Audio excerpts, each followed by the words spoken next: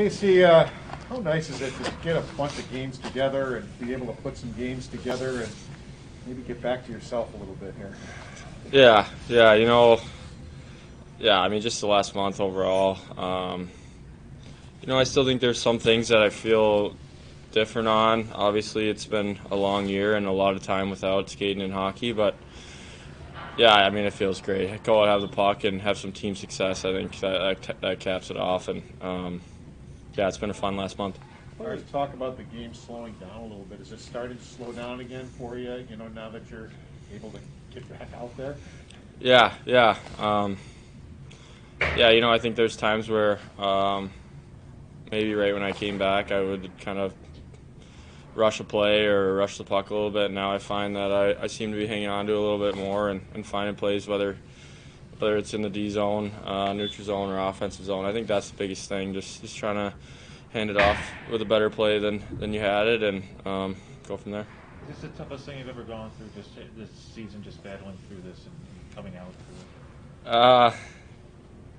Yeah, I think probably hockey-wise. I guess, knock on wood for me, but I've never really had a long injury like this. So, it's been a tough year, especially for me. I feel like I had a really good camp. I had a really good summer, and obviously these things happen. I understand that, and I think I'm going to definitely have some motivation going into this summer and into next year. You've been a guy being around you for a few years. Like you get better from each experience. How is just going through a couple injuries and coming out just made you a different person, a better player, or whatever? I mean, I think it's taught me some patience. I think that's probably one of the things I struggle with most. I'm pretty impatient, so it's definitely taught me some patience throughout the year. And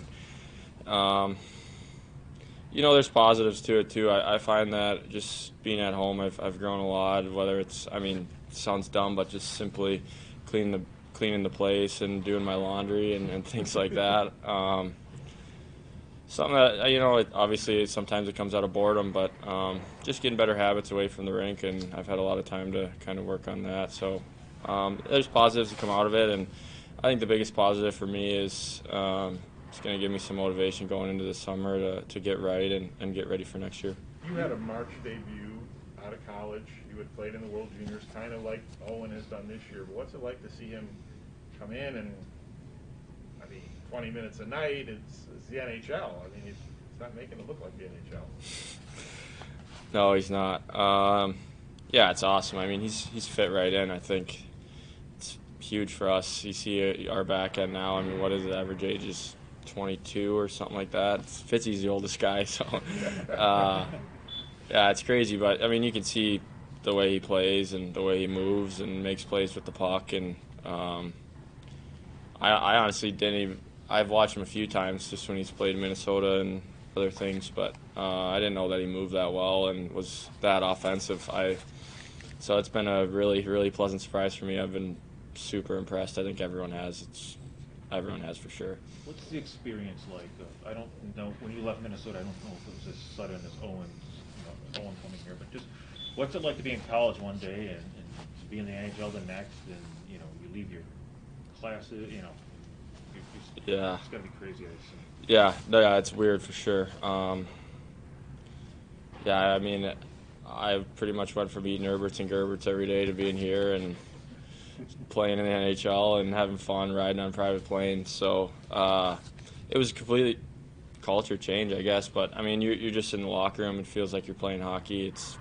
You're with guys. I feel like hockey guys don't change that much wherever you are. They're all just hanging around the rink and trying to have a good time. So I think that's a positive of it. But in his case, his turnaround was a little faster than mine. I think I had like 5 days because we were waiting to see if we were going to get into the tournament. So I had a chance to kind of stay skating at school, and he just pretty much went from game to game. So it's been really impressive what he's done.